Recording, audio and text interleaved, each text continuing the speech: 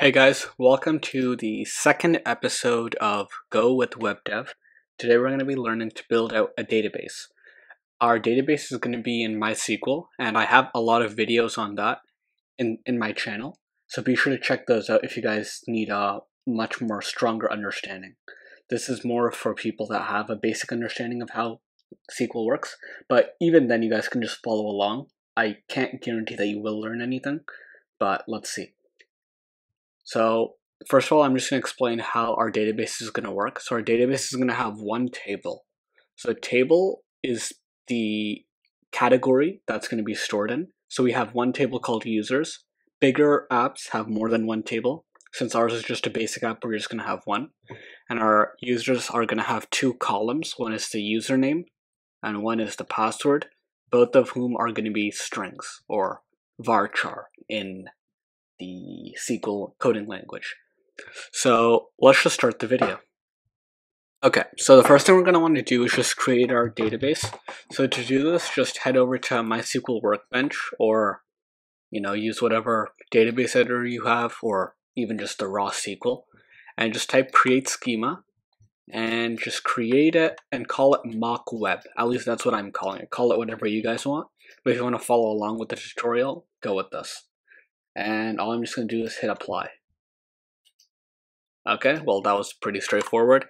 Now the next thing we're going to want to do is just, load up a table and a category and two columns inside of our database. Alright, so let's start the coding process now. So what I've done is I've created a file called dbbuilder.go. Make sure this is not inside of your main file, which connects to the app, because this portion of the code doesn't actually connect to the app. So just call it package main, alright, and you're going to want to import three things: database/SQL, FMT, and the github.com/GoSQL driver/MySQL. Make sure to have an underscore right in front of it and a space. That tells the Go compiler that this is an external library to check for it. Now, you don't have that library installed on your computer, or if you do, then just, skip ahead. But if you don't, then just go get and just paste it. So now the next thing we're going to want to do is create our table. So to create a table, the first thing we need to do is just go ahead and, connect to the table. So to do this, go db, error, and put in a declarative operator, and just go SQL.open. And what you're going to want to do is just specify the type of database it is, which is MySQL. Alright, and the next thing we're going to want to do is just specify certain credentials in a certain way. So the first thing you're going to want to do is specify the name, which is root for me, then the password. So for me, that's just new password. Then you're going to want to do is specify the localhost server. So just go @tcp and just go localhost 127.0.0.1. Okay, and then you're just going to want to go, the end bracket, and then you just go /mockweb. Okay, now that that's over, the next thing we want to do is just go ahead and check for error. So if error is unequal to nil, then just panic out an error. Or actually, that's not the right way to do it. Panic error. Alright, now the next thing you're going to want to do is just go ahead and create a string. So to do this, just go var query string. Alright, and then what we're going to do is just set the query itself to a SQL statement. So SQL statement is going to be create table if not exists.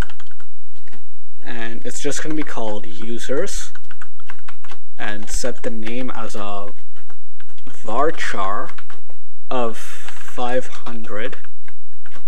Alright, and then a password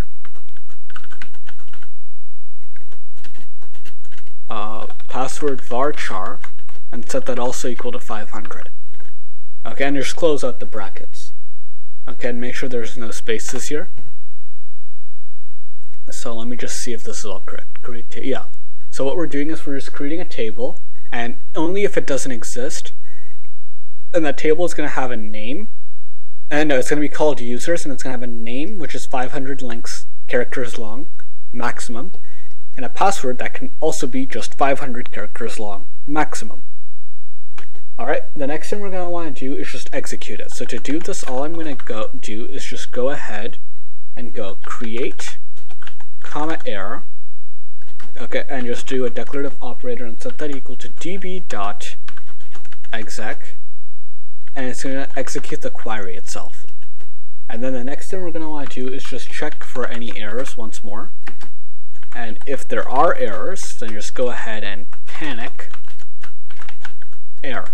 And the next thing we're just going to do is just print out create, fmt.print line, and we're just going to print out create. So this will let us know for any errors itself. Yeah, okay, that's fine. Alright, and then what you just want to do is just go run main.go. Okay, or wait, no, wrong one. Go run dbbuilder.go. Now, as you can see, if you did this correctly, you're going to get these two memory addresses. If you get a nil, then just go back into the video and recheck your work. So now, if I'm going to go to my MySQL workbench, okay, and I'm just going to refresh this, refresh all, and as you can see, we now have tables and we have users. Now let me just select these rows, and as you can see, we now have a name and a password. So now we've successfully created our database. In next video, we're going to learn to get data from our form that we made last video and insert it into the database we made this video. So thank you guys for watching. Have a nice day.